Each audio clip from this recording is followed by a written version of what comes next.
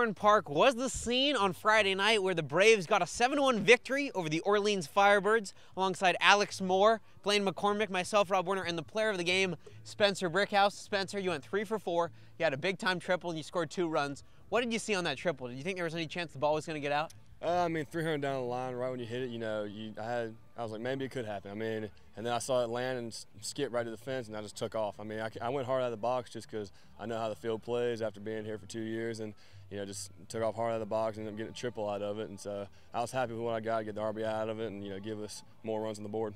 And the ball hit you in the wrist. Did it hurt, or was it you're just so happy you got the triple it didn't hurt? No, I mean, it hit me, and I mean, honestly, if it didn't hit me, there's a good chance I was out. So I was willing to take it for take the risk for the team. So it didn't hurt that bad. I was glad it did hit me in the end. So it didn't really feel that bad. So feeling named Brickhouse very well, right? Yeah. So how about that bullpen? I mean, Brian Hoeing coming in 4 innings, 7 strikeouts. What's it like to have a bullpen like that can just come in and close it for you? I mean, it's a lot easier as a fielder. I mean, you go in, he gets 7 strikeouts like that. I mean, it speeds up the game, makes the pace a lot better for the defensive guys. I mean, it's always good to have the pitchers go in, do their job like that. I mean, we got a phenomenal pitching staff. Hoeing did well, Lasco did well. I mean, it's just good to get those guys out there and start throwing strikes and get batters out, especially in a league like this, as good as the hitters are. And you're really riding on a hot streak. You opened up the season with a home run at YD, and now you got the RBI triple to have here. You seem to have a fan favorite with this team. I saw you signing autographs and stuff. What does it mean to be back here for a second year and seeing the community once again?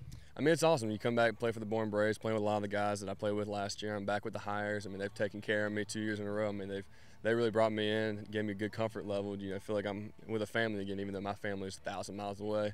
I mean, it's always good to come back and have that comfortable feeling, and coming back to a team like the Braves and have Harvey as my coach and have the team around me the way they mesh and the culture that we have is good. Because I feel like a lot that separates good teams in the Cape is how the culture is and how the guys mesh, and I think we got that going for us, and hopefully we can bring back another championship to Bourne. And you had the 3 hits today, but your teammates were just excited about your defensive play when you caught a line drive and doubled off the runner at first. How'd that feel? It was good, just get the momentum back our way. I mean, something like that could easily get down the line and be a big inning for another team. Just to stop something like that was good. Give the pitchers a little more confidence in me at first base, and gives everybody a good, comfortable feeling that you have nobody on base instead of one guy, maybe 2 guys on if that ball gets down the line. So 7-1 win tonight for the Bourne Braves. This man right here, 3 for 4 with a triple and 2 runs. Back tomorrow at the Brewster Whitecaps for a 5 p.m. first pitch. Yes. Hey! Get on 3. Get on 3. Go. Go. Go. Bourne Park on Friday night was where the Bourne Braves got a 7-1 victory over the Orleans Firebirds. It was a great game for the Braves all around. Good pitching, timely offense, and really a good victory for the Braves as they move on to 2-1. They're going to play the Brewster Whitecaps tomorrow. Alex, I want to start with you. The pitching was really great tonight. Austin Pope came out and did his job. What did you see from Austin Pope tonight? Oh, he was mixing his pitches up very well, and he was locating tremendously. 3 innings of no-hit ball. He was pulled from that, and I don't think the baseball gods like that very much because the very next batter got a hit. So maybe we'll have to look at that. But, I mean, Brian Hoeing came in right afterwards. 4 innings, 7 strikeouts. That's unbelievable when that bullpen can come in and, shut down the offense. Blaine, we don't see many home runs hit at Bourne. We saw one tonight, though. Yeah, exactly, and it was coming off of the bat of Chase Murray, and he's been on a tear lately. The Georgia Tech, and he's joined by fellow Georgia Tech Yellow Jacket, Oscar Saratos, but you got to give a shout-out to Chase on that one. Just a high changeup that he saw right in the zone, and he just puts the power behind it. Doesn't really have the frame of a big power guy, but by the judge of that distance from the ball, man, he could be a 3-hole hitter here very soon.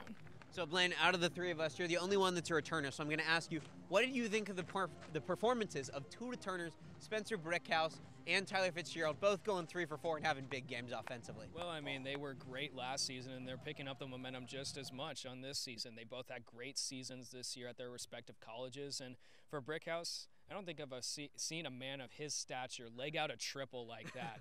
And I think that Harvey Shapiro and him may have had a few words together that maybe weren't in agreement. But for Tyler Fitzgerald, yeah, great rebound from his first start at YD, a 2 RBI single that he had scoring 2, and then advanced on the throw to second. And, for him, he's a smart baseball guy, has that lanky frame that can really provide a lot of stolen bases for you. He had 23 at Louisville this season. But, yeah, he really impressed me today.